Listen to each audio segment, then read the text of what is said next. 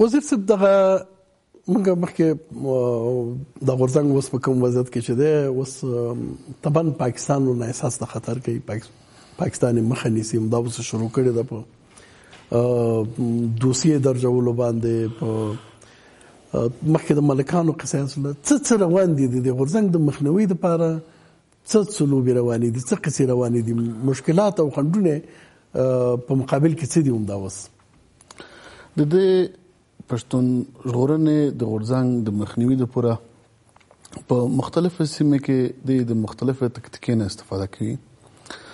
لکه په وزیرستان کې د ځینو مشرانو ټولګي کښېني، ځوانونو ټولګي دی باندې په زوره، دا په رضایت نه ده، زه په تضمین ته یم ځکه موږ خبرې ځنې په زوره په دې باندې ځینې شعارونه د غورځنګ په ضد ورکوي چې تاسو دا شعارونه ورکوئ چې ودره د غورځنګ په نحو سره دی د غورځنګ ناکام خلک ورسره نشته، هغه د مقابل کې څوک شته، حقیقت کې خلک نشته ورسره. په ضمن کې ځینې سرکوري ملکون موجود دی چې د پاکستان د حکومت د خونه پګړۍ لري په پولیټیکل ایجنټ سره، بالکل کېدای شي د قسم منوي خو د قسم لباس ورغندي، د قسم پګړۍ ورغندي د خپل هدف ته کومول د پوره چې د غورځنګ پښتون ژغورنې غورځنګ مخاونتي د ټول کې ورسره کښېنوي، ځنه په زوره ځنه په پیسې باندې چې د غورځنګ مخنیوي وکړي. او بل لکه بلوچستان کې کله د چې ورغلل د خو څه روغلل د اسلام آباد نه دی ول چې موږ باید د سلسله ادامه ورکړي، لکه جوب ته لوړ خلاص فلات لوړ مثال سبب پېښور ترسي اته په وځي کې منظور پښتين ویل چې موږ څي غاته مرسي خوسته مرسي د متصلین سره د خلک سره ویني نو د حرکتین د خلک په اخر کې د سپینه خبره د پاکستان حکومت ته ویره پیدا کړې دو. اساس مهمه خبره هم دغه منظور پښتون او دا ټول غورځنګ د یو خونخوار قوت سره مخ دی، د یو دیموکرات حکومت او د قانون تابع حکومت سره مخ نه دی چې د دیموکراسي د اصولو په اساس خپل حرکت پر مخ بوزي او هغه د قانون سره سم سره چلن وکي، کله ولې وبندي کولې می خو د قانون سره سم می د سې قوت سره مخ دی چې 300,000 کسان بلوچستان کې نیولې دي، 100,000 کسان پښتونخوا کې نیولې، په زراعو کسان کورونه نیسی وژنې ورته یم وژنې کوي، د سیسې جوړي بدنامول کوي.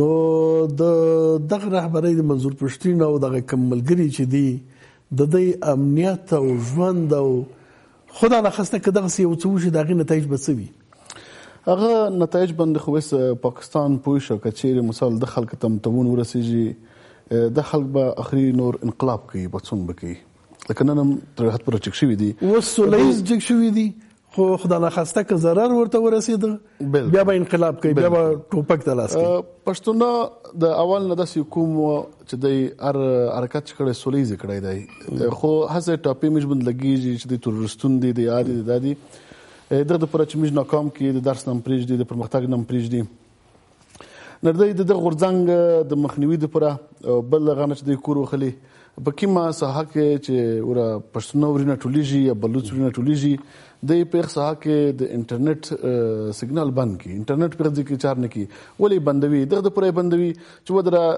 نور میډیا خو دې بند دو میډیا خو به هغه نم بند کړی نه میډیا چې د سره پولیس کړو هغه موبایل نه دی یا سوشل میډیا دو چې دغه طریق نه مثال لایو ویډیوګونه کوي دا نړیوالو ویني دغه غنم کورو خلی دغه تخنیک نم د کورو خلی چې مثال د غورځنګ ناکام کی او بل دغه پڅنګ کې لکه وېست بلوچستان کې 12 کسون دي کلاس کسون ارم نامعلومه چې معلوم نه دي څوک دي چې شوی دي اف آی آر درج کړی دی چې منظور پښتين علي وزیر محسن داوړ سید الله مسجد داخل چې دي مثال دا میجاین ته شرنګیزي کوي عین ته احترام نه کوي بلکې د انقلاب کوي پښتونخوا غواړي دا 2000 کسان چې ورګ دي د کورونه نیول شوی دي هغه شرنګیزي نه ده او د دې حق چې غواړي هغه شرنګیزي ده بالکل هغه چې موږ خپل حقوق غواړي مثال هغه کام چې موږ د تویلي وی ډېر عادي غوښتنه ځنه کړی مثال راونوار هغه چې قاتل دی ملیم قاتل دی هغه دینه نسی او موږ کې چې ځون یو مشر چې گیږي د خپل د حق غوښتنه کوي هغه شرنګیزي ده. راونوار خو چرته د قاتل دی چې واځي د فیصله ده راونور خو د یو بل چا په قومانده او په امر دا قتلونه کوي. بالکل. نو راونور نیول خو د ایسای نیول دي، هغه به څنګه ونیول شي؟ ځکه دی نسیم نه، ځکه دا راونور خو ډیر مخکې نه ټرین شوی و. مثال زرداری د سره همکار و، غزه پنجاب د ایسای اداره د اول تر اخر به د سره همکار و. د رقم خلک نورم ډیر دي چې ویس په جوات تیو د راونور شو. دا وسم په کراچۍ کې وژنه کیږي، په نور ځایونو کې پښتانه ځوانان وژل کیږي. پاکستان یو بل کور نه چې ډیر د تخنیک د مثال کور وخلی هغه دغه دی چې د مرګینه مثال د کنټینیوس په توګه باندې کنه جریان ورکوي. لکه نقیب مسجد شهید ک بل وزیر زون شهید ک داسې په سواد کې بل زون راشه کچېره د خلک متاثر شي یا وډریږي مثال نور د خلک د حرکتونو پریږدي او دغه لړۍ وسم ادامه لري. او مثال یو غای دغه د مثال وس د منظر پښتون ته نور مشرونو ته د سیسي جوړوي چې د مثال دا مشکل جوړوي د مقابل کې د پزت باندې څوک سونر چګوي اف آی آر درج کوي. دا خو ظالم فوج دی، د ټول عمر مش پښتنې باندې ظلم کړی دی.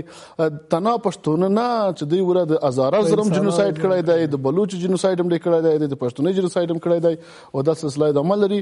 او ان شاء الله الرحمن دی وس نور دغه مخ نیوایم نشي، دا حرکت روان وي او دا حرکت به دا خسته ک یو څه دغه اقدام کوي نو دغه نتایج به ورته لا زیات خطرناک. بالکل کچې مننه. اباسل صاحب دا مسله د سیاسي مسلې خو کې دا خو اول د ټول نه مهمه د انساني حقوقو مسله ده.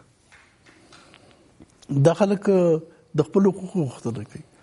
تاسو مخکې یاد کړل ملګرو ملتونو د بشري حقوقو په شورا کې جنوا کې چې فضل الرحمن اپریدي دا مسله څنګه وړاندې کړل.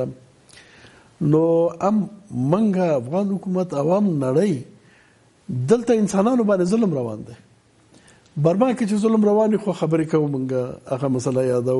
په سوریه کې چې خلک وژل کیږي ظلم کیږي، دا ظلم دی، هلته ظلم دی، هغه یادو. لیکن هغه څوک چې زموږ د وجود برخه ده او په هغې دغه رقم ظلم روان دی، د دغه په مقابل کې دلته غبرګون او دلته غږ څنګه ارزوي او دغه نړۍ چې د بشري حقوقو خبره کوي د دې چوپتیا څنګه ارزوي؟ اول خبره خو دا ده چې دا غږ به خاموشه پاتې نشي. زه فکر کوم دا به بې مثاله وي چې په دومره قوت سره دوی سره خبر شول، سره راټول شول او یو مشترکه وجه پیدا کړه. په دغه حد کې چې دوی میډیا ور باندې بنده کړې ده چې دنیا خبرول شي، زره زره معلومات رسیدای شي، بیا هم دوی کولای شي د سوشل میډیا نه او د نورو لارو نه یا په بهر کې د ځینو دوستانو نه چې خواخوږي دي د تحرک، هغوی دومره کار ورته وکړو چې تقریبا اوس خبره تر ملګرو ملتونو تر بشري حقوقو هغه پورې ورسېده. نو په دې اساس باندې زه فکر کوم چې ډیر تیز روان دي او ښه روان دي. پاکستان خو به در دې نور کارونه هم کولی شو چې د غږ پاتې شوی. تاسو تشریح کړل چې اوس راځم هغه برخې ته هم راځم. موږ څنګه روان دي، دنیا څنګه روانه ده، انساني مسله ده. زه فکر کوم د دنیا دپاره معمولا د دغسې محکومو مظلومو خلکو د ملاتړ دپاره یو څه هغوی انتظار باسي چې د دې د ثبات او سسټینبلیټۍ نه مطمئن شي چې دا خلک واقعا خودجوشه حرکتونه دي، دوام ورته ورکوی شي او بیا دوی دریږي که نه دریږي. ځکه د دنیا نه خو به یوازې د دوی حمایت وشي، خو دوی دریږي که نه دریږي، دوی دوام ورکوي که نه. راغله زمونږ خبره د دې ځای نه د رعیت مرسته، د خلکو مرسته، انساني خواخوږي دا باید ډیره په قوت سره وشي. اوس باید دلته مونږ ډیر زیات کار دې ته کړی وای چې دنیا ته مو ښودلی وای چې دا نه یوازې چې د باندې طرحه ګرځي، په کور دننه هم طرحه ګرځي، د سیندي پر وړاندې هم طرحه ګرځي او دا یو کلکټیو دی د څو پنجابیانو، د هغې په لاس کې دی، راونوران دي پکې یو څو کسه. او خبره د حکومت او دغه شي زه فکر کوم تر دغه حده پورې چې اوس دوی روان دي دا خودجوشه حرکت دی. نه افغانستان دکتې کړی چې سبا پاکستان دا د محکومیت د یو توجیه په حیث وکاروي، دوی ته څه وکړي، نه څه بل دلایل پکې شته.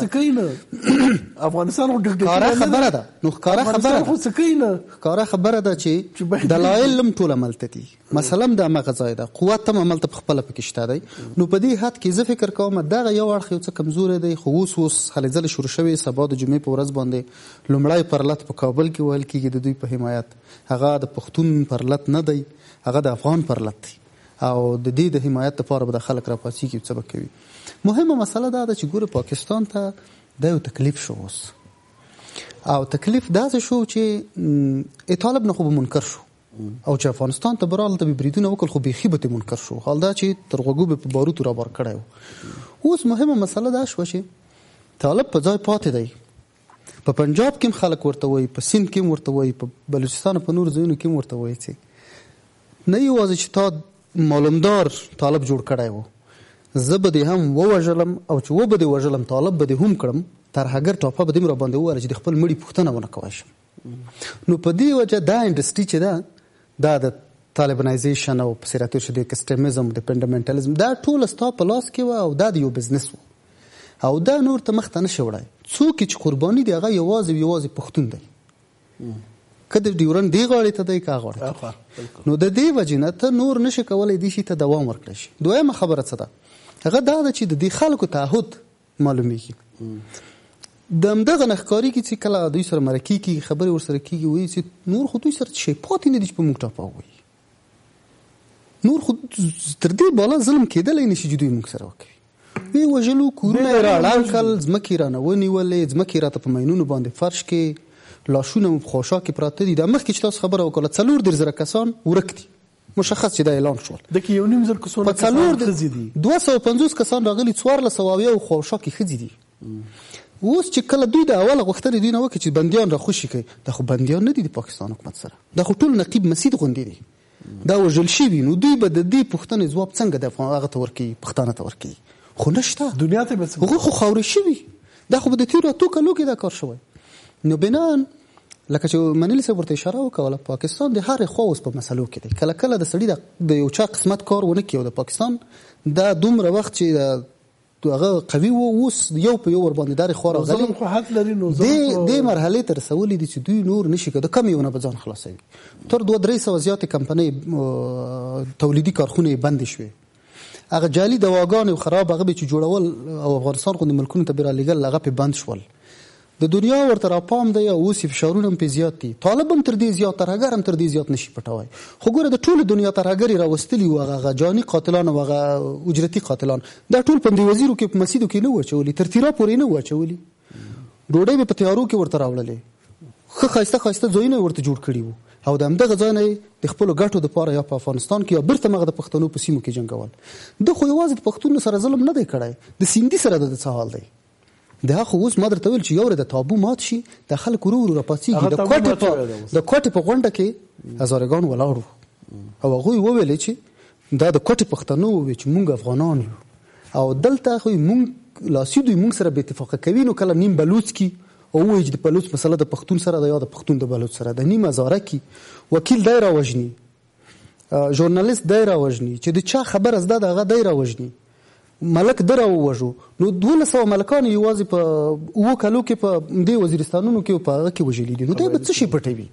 نو اوس خو دغه خلک چې کمې خبرې کوي د دې پرلت هغه یا د دې پاڅون په دې راز کې چې روان دي، هغوی ډېرې ښکاره خبرې کوي.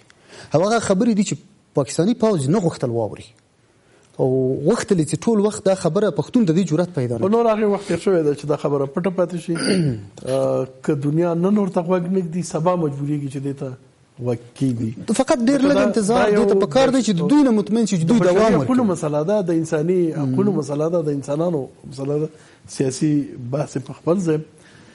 مننه صاحب، مخکې تاسو خبره وکړله دې خواته دغه اور خو اخواته او دې خواته ټول یو اور دی د یو مرکز د خوا او د یو رقم خلکو په وړاندې.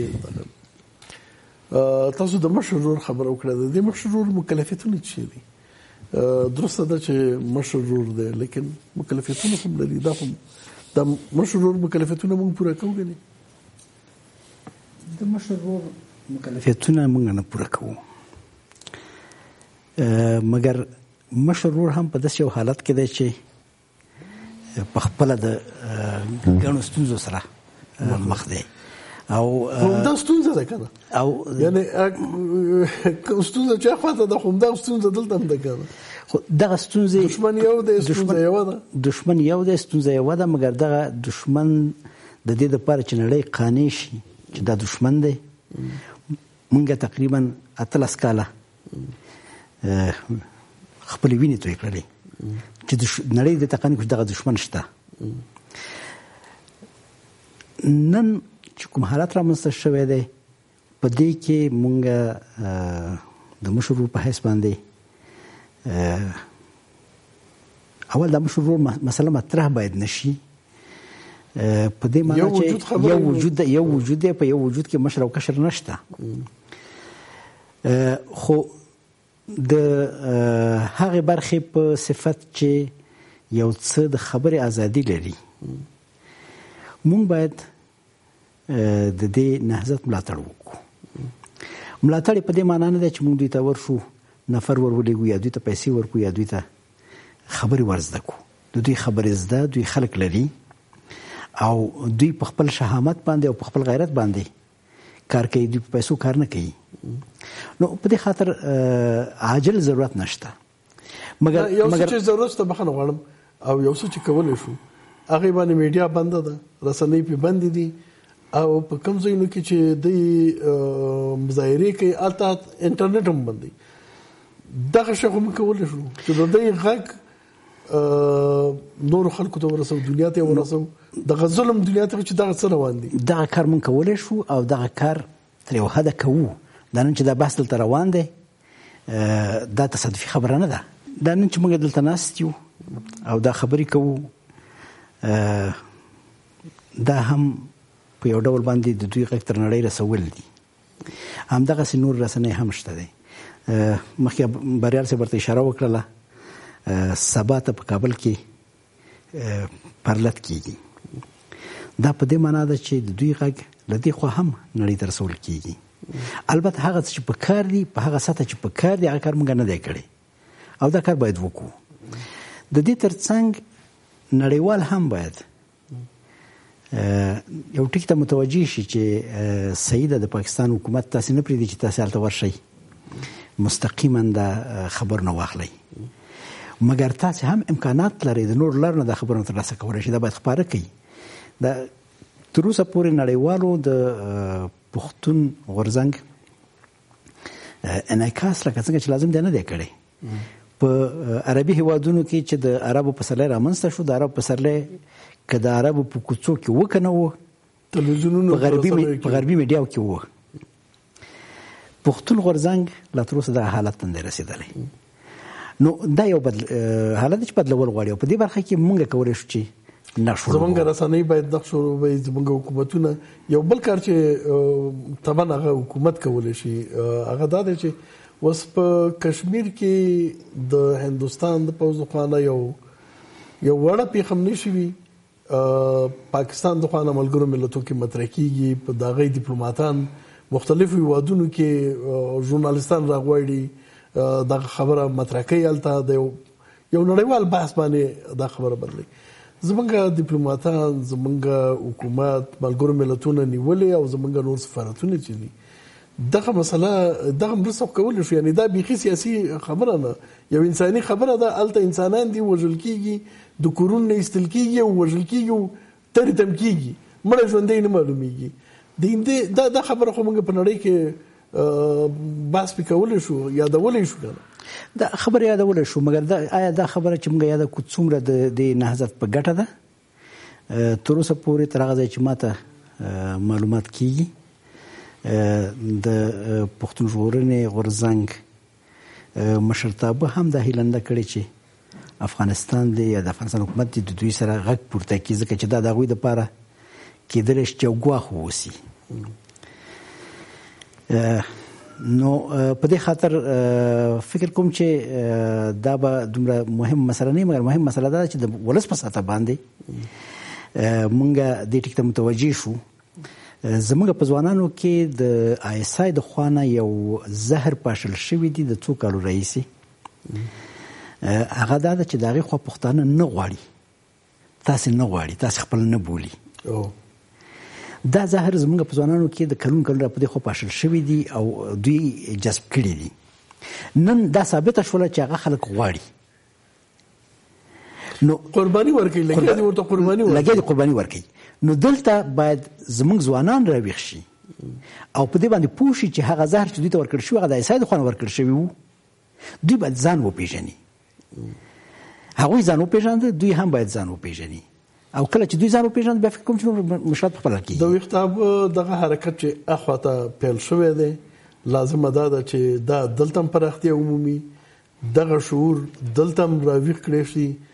کلونه چې عیسی او نور دښمنان، دلته یوازې عیسی نه نور دښمنان شته ده چې دغه داعیې په وړاندې هم تبلیغات کوي او هم عملاً کار کوي. نو ځان پېژندل او دغه داعیې پر شعور پیدا کول هغه وظیفه ده چې هغه کار ده چې دا مشر ورته وي او که هر څه چې ورته وي دا باید وکړي. حد اقل کار دی چې باید وي. دغه د ایمان تر ټولو ټیټه سطحه ده چې دا ایمان باید موږ پیدا کړو. او دغه ایمان بیا هم زه په تکرار سره وایم دومره ډیره د حکومت وظیفه نه ده، دا د ولس وظیفه ده چې د ایمان پیدا کړي. بالکل حکومتونه خم کېدای شي، بد هم کېدای شي، حکومتونو مجبوریتونه وي، هر څه خبرې وي، خو ولس، خلک، ملت، ځوانان باید دا کار وکړي. تاسو ته ډیره زیاته مننه. کور مدان سلامت اوسئ. ګران لیدونکو تاسو نه هم مننه تر اوسه پورې موږ سره وئ. راتلونکي بحث پورې په خدای سپارو. الله مو مل.